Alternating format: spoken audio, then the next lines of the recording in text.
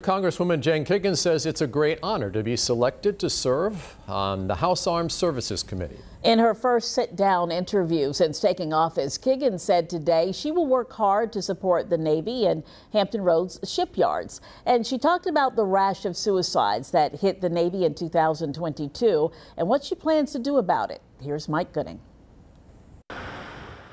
The Navy spent $15.8 billion in Hampton Roads during the 2020 fiscal year, according to the 2022 Annual Economic Impact Report from Commander Navy Region Mid-Atlantic. It just speaks to the importance of the military to this district. In her first sit-down interview since taking office, Kiggans told me that looking out for the troops as well as the private industries which support the Department of Defense, such as Hampton Roads shipbuilding and ship repair yards, will all be top-of-mind concerns for her.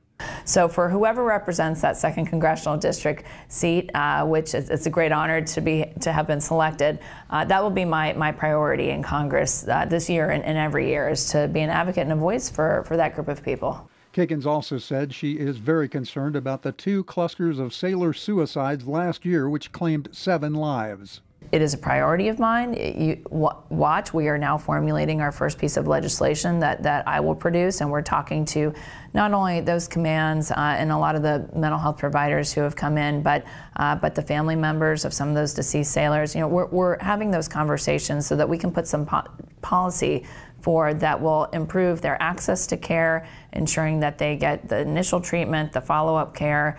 There's a lot of room for improvement. Mike Gooding, 13 News Now.